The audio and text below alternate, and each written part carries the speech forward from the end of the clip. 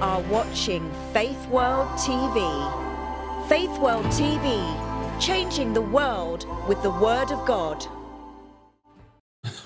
Praise the Lord, and God bless you. Thank you for joining me in the study of the Word of God. And if you're joining for the first time, welcome to our Heroes Hall of Fame series, part 98. This is a study taken from the book of Hebrews, chapter 11. And we are currently at verse 32. We've looked at three great men of faith mentioned there. That was Barak, Gideon, and now we're looking at Samson. And we've been blessed through the life of faith of Samson. But again, as the Bible says in Romans 15:4, that whatever is written for us to learn. And also 1 Corinthians 10:6, that scriptures are written for our example, so that we can learn from their mistakes. So I believe God's message for us today, through the life of Samson, through the testimony of Samson, that we need to be careful of the choices that we make. And that's the title of today's message, that the choices we make can affect our destiny. So if you've got a recorder, press record, so you can always watch it again, or you can always catch it again on our YouTube channel. So I pray that as we expose ourselves to the Word of God, as we humble ourselves to receive the Word of God, our eyes of understanding will be enlightened in the mighty name of Jesus. The Word of God is living and powerful. So I pray that His Word, will cause transformation in our lives in the mighty name of Jesus. The Bible says His Word is also healing to our flesh. And I pray that whatever you might be afflicting your body right now, in the mighty name, as you believe that the Word of God begin to bring relief in Jesus' name.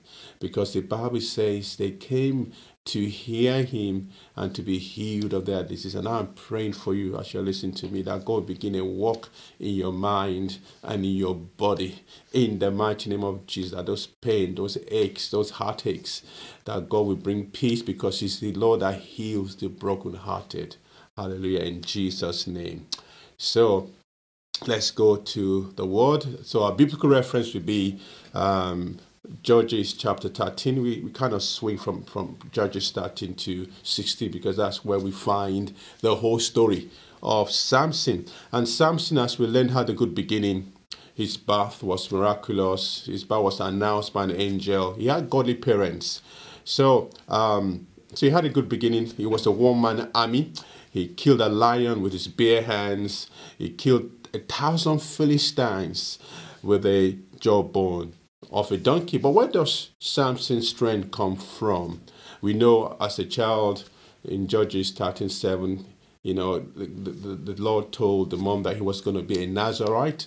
And you find out about a Nazarite vow in Numbers 6:4-5, where it says his hair must be uncut, and he must not drink wine or alcohol, not touch anything that is dead.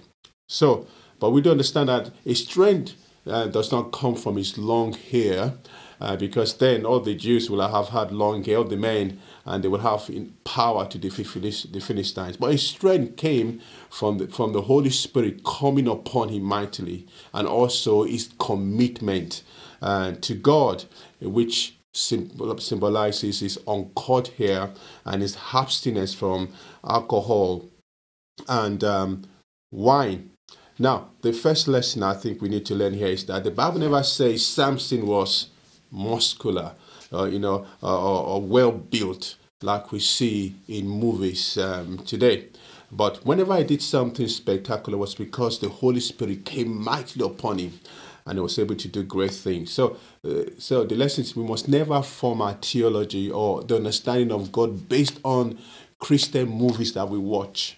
For example, the latest movie of Noah, which starred Russell Crowe, most of the scenes there were not based on scripture. So there are some Christian movies that we watch that have no biblical reference, or they mix truth, with people's ideas, what they think God is about, or heaven or hell. So we need to be careful that everything we watch or whatever book we read, that is in line with the Word of God.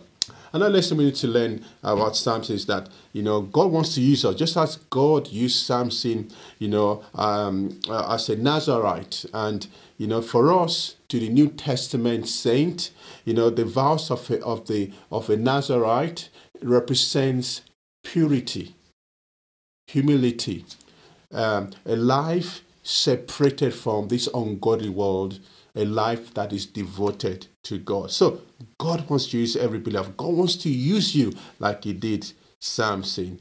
So God says in Romans 12, 1-2, he says, I beseech you, brethren, by the mercies of God, that you present yourself, your body is a living sacrifice, holy, acceptable to God, which is your reasonable service, or in some versions, the act of worship. So God is speaking to us that in respect of what he's done, in lieu of what he's done for us, God's goodness, his mercy, his great sacrifice, that we should show our gratitude by presenting our bodies as living sacrifice to God. And how do we do that? We do that by not conforming. Romans 12:2, he said, do not be conformed to this world. That is, we are not to copy the behavior and customs of this world, but rather be transformed by the renewing of our mind, through the Word of God. That is, whenever we hear the Word of God, whenever we sit in church, the Word of God should be changing our thinking. So we begin to act like Jesus Christ, speak like Jesus Christ.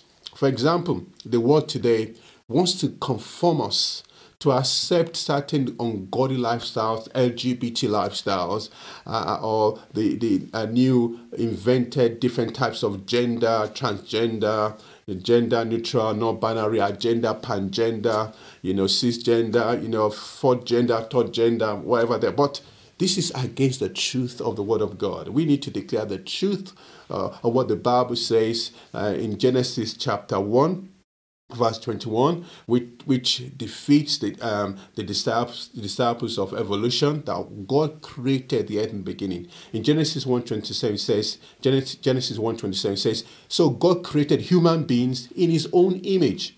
In the image of God, he created them male and female. So there are only two genders, male and female. And also the world wants us to despise marriage, social media, entertainment, and many, and many in our culture despise marriage. Today, most of the 90% of what we watch on TV, you find couples who meet and then straight away they go to bed together without honoring marriage. But this is against the truth of God. This is against, the Creator, who we are all going to give account to, because he's the one with the highest authority. He's the one who decides morality. He's the one who decides right and wrong. And the Bible says one day we're all going to stand before God. In Hebrews 13:4, it says, in the New International Version, it says, marriage should be honored by all.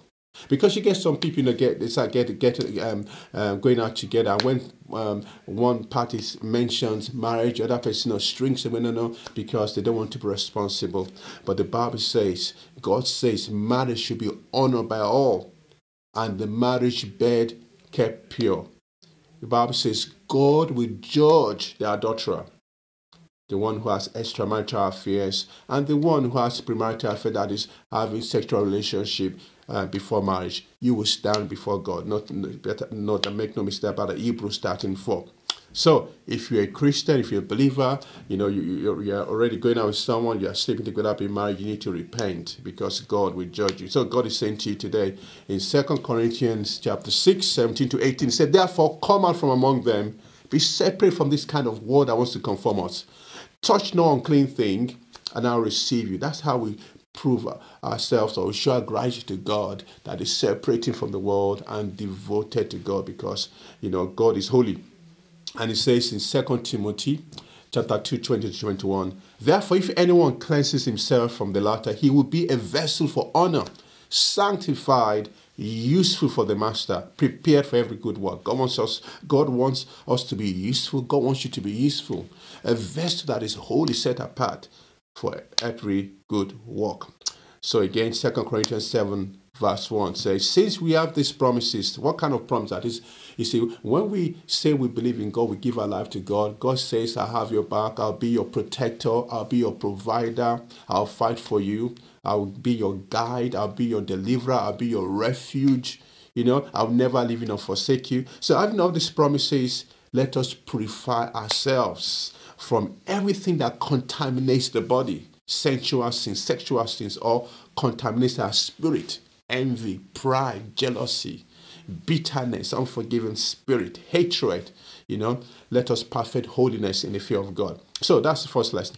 So the next lesson is God empowers and protects those who walk in obedience to his will. We see that in Samson. Samson, in the beginning of his ministry, walked in obedience to God's will. And there was a case in Judges 14 when he was suddenly attacked. We see this scenario in Judges 14, verse 5 to 6. The Bible says Samson and his parents were going down to Timnah. A young lion suddenly attacked Samson at the vineyards of Timnah. And at that moment, the Spirit of the Lord came powerfully upon him, and he ripped the lion's jaws apart with his bare hands. He did it easily as if it were a young goat. Okay, so you can see that whenever Samson does something spectacular, it's because the Holy Spirit comes mightily upon him. The Bible says the enemy comes suddenly to attack him. So as long as Samson was walking in purity and obedience to the will of God, God had his back. God empowered him to defeat the enemy. And that applies to us as well. That when we walk in purity, when we devote ourselves to God, when we walk in humility and obedience to God, when the enemy comes suddenly, or sets an ambush, God fights for us. And that's what the Bible says in Isaiah 59, verse 19. It said in the latter part that in New King James Version, the Spirit of the Lord, when the enemy comes in like a flood, the Spirit of the Lord will lift up a standard against him.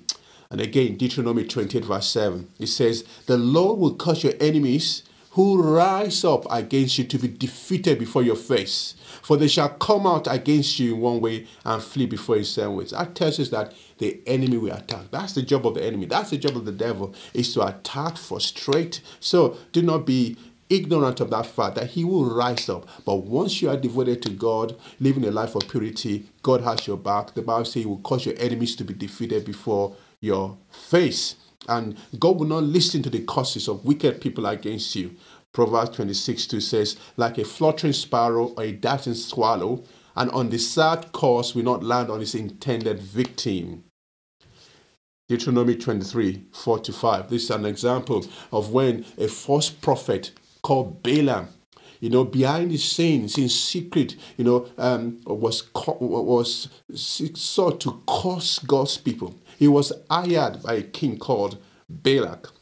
And so they planned to curse God's people. But the Bible says in Deuteronomy chapter 23, verse 5, but the Lord your God refused to listen to Balaam, this false prophet, this witch doctor. He turned the intended curse into a blessing. And that's what happens to us as believers. When the enemy in secret seeks to attack us, either physically or spiritually, in our dreams or in our thought life, the Spirit of God will raise up a standard against it. God would not listen. God will rebuke the enemy on our behalf. Without our knowledge, God will fight for us.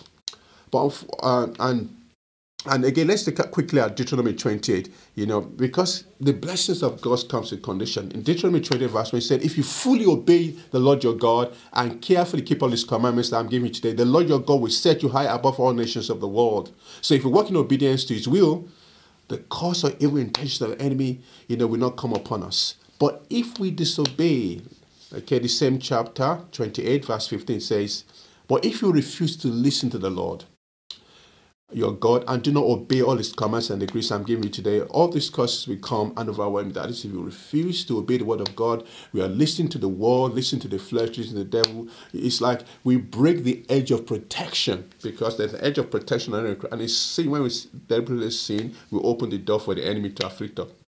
Unfortunately, Brother Samson started making choices contrary to God. And that's the title of my message. That the wrong choices we make can affect our destiny. So Samson started making wrong choices. So Samson had the potential, But when he started making wrong choices, that is, he fizzled out, in his ministry, he died before his time. That wasn't God's plan for him, but that's what happened. And that's why God wants us to learn from this message. So what caused Samson's downfall? One, he neglected his fellowship with God.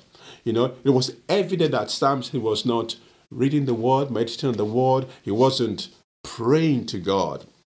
And how do we know that? Because in Judges 14, the Bible says Samson looked at a woman, a Philistine woman, a pagan woman. He caught his eye and told his parents, I want this woman. And God already commanded them in Deuteronomy chapter 7, from verse 3, it says, you must not intermarry with them. Do not let your daughters and sons marry their sons and daughters, for they will lead your children away from it to worship other gods. But Samson, blatantly went against God's command. So what's the lesson? No matter how strong we are, no matter who we are in the faith or our position in the faith, if we neglect prayer and daily Bible reading and study, we are on a downward path. We will give into temptation. You see, for any Christian to neglect daily prayer, reading the word, it's like, reading the word is like eating food. Prayer is like drinking water. So you can imagine what will happen to you if you don't drink water or eat food every day. You'll be weak. You'll be vulnerable to sickness and diseases. But even if you pray a lot and do not read the Bible again, and know that's the problem with many Christians. They're so lazy. We are so lazy, to make time to read the Word of God. We prefer to read daily reading or short Bible verses, which I call spiritual snacks, but not really eating proper food, going to the Word of God to eat the Word of God. So you can pray and pray and pray, but if you don't read the word, you will fall. You fall, give into temptation. Or even if you read the word and you don't pray, the same thing happens. That's why, the King David, the prophet, the great psalmist of Israel, in Psalm 119, 9-11 says, how can a young man cleanse his way? By taking heed according to your word. That is one, you need to read the word, meditate on the word. And two, pray. Verse 10, with my whole heart I have sought you. Oh, let me not wander from your commandments. So it takes prayer and reading of the word. So your word have I hid in my heart that I might not sin against you. Let's take a biblical example of the disciples when Jesus was on his way to Gethsemane, when he told his disciples that he was going to be arrested by the Jewish elders, the priests, and the scribes, and he was going to be delivered to the Gentiles to be crucified. So he told them about this and also invited them, three of his main disciples, Peter, John, and James, to pray with him. So they had the word that Jesus was going to be arrested, but they failed to pray. Matthew 26, 37-45, read the story that Jesus said, come pray with me. And instead of praying, they were sleeping. And then Jesus came out to them and said, keep watch and pray so that you will not give in to temptation. But they failed to pray, they slept. And what happened when the time of trial came, they all fled, they all decided they couldn't stand, with the Lord. So that's saying to us today that as Christians, when you fail to pray regularly or read your word, you will give in to temptation. The tempter will overcome you. So he neglected his fellowship with God in prayer and study. Well, that's the first reason of his downfall. The second was he neglected fellowship with other believers. Samson, as you observe in his story, a story in the book of Judges 13 to chapter 16, was a lone ranger, was a one-man army. We read nothing of Samson having fellowship with other Christians on a spiritual level. And how do we know this? Because even at his wedding engagement party, he had no friends. Imagine throwing a wedding and you don't have, and there was no friends. In Judges 14, verse 10, it says, as his father-in-law was making final arrangements for the marriage, Samson threw a party. And it was the custom of the young men in those days. When the bride's parents saw him, they selected 30 young men from the town to be his companions. That is, he didn't have any person with him. Can you imagine? They had to select pagans, for the Philistines to come and be his friends, strangers to come to his party. So, what's the lesson? One of the ways to fall into sin or fall away from God is not to have fellowship with spiritual-minded people, with believers, or be accountable to anyone of that sort of faith. You see, today there are many Christian Lone Rangers that there are those who believe that they don't have to go to church to be a believer, and there are those who have just become lazy and complacent, and rather than be in the house of the Lord, they think it's more important to be somewhere else. You think that there are more important things to do than be in the house of the Lord. And what does the Bible say in Psalm 84:10-11? It says, a single day in the courts of God is better than 1,000 places elsewhere. The psalmist says, I'd rather be a gatekeeper in the house of God than to throw in the tent of wickedness. And he says, for the Lord is our sun and shield. He will give grace and glory. The Lord will withhold no good thing from those who do what is right. What is right? That is, be in the house of the Lord. You see, be in the house of the Lord to serve God, to worship God. You see, God says it's not good for a person to be alone. That's where God created church. In Ecclesiastes chapter 4, verse 9, it said, two people are better off than one, for they can help each other to succeed. If one person falls, the other can reach out and help. But someone who falls alone is in real trouble. You see, Samson was alone. As a result, he was defeated alone.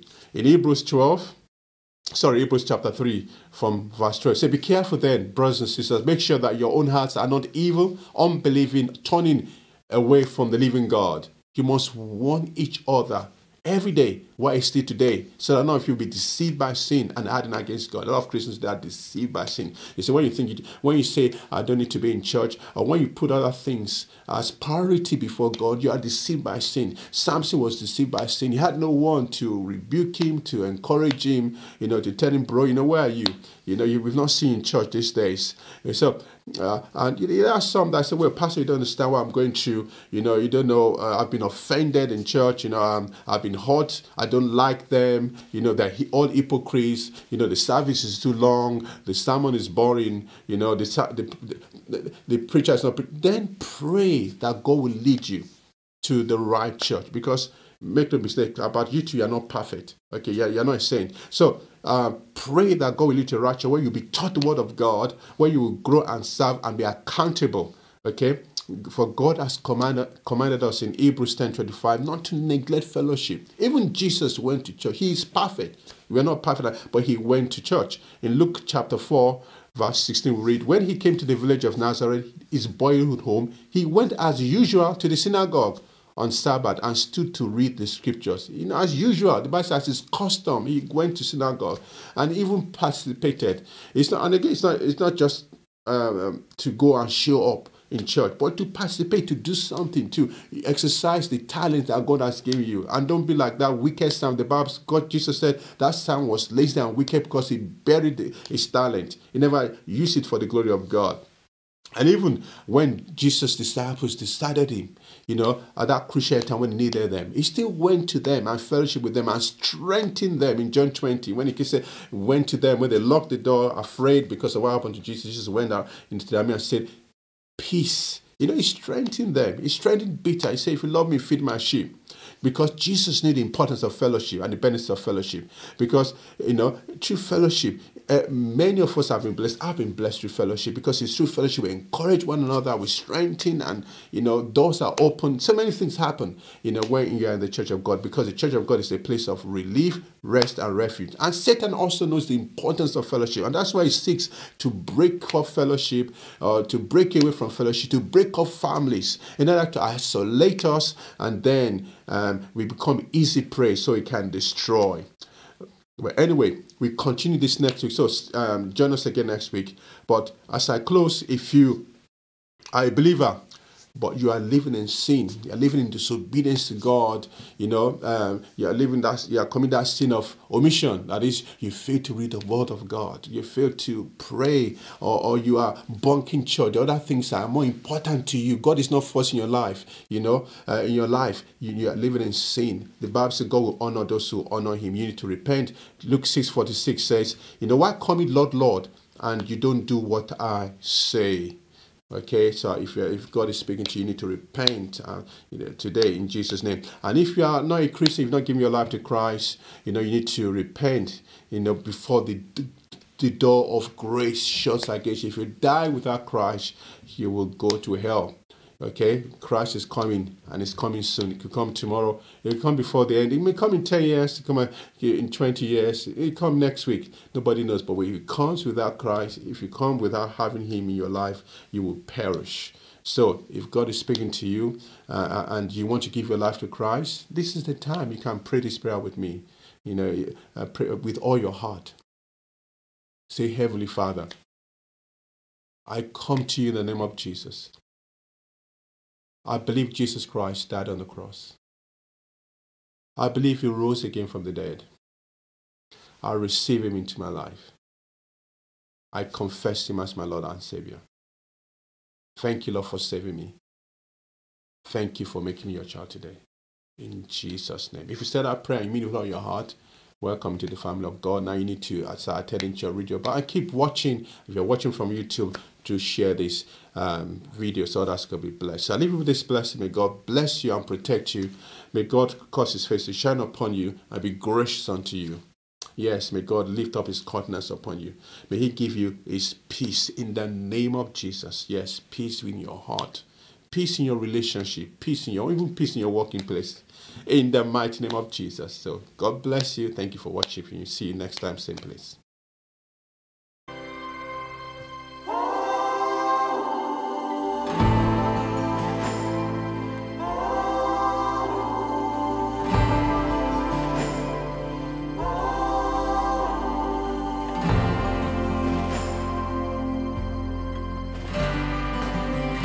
You are watching Faith World TV. Faith World TV, changing the world with the Word of God.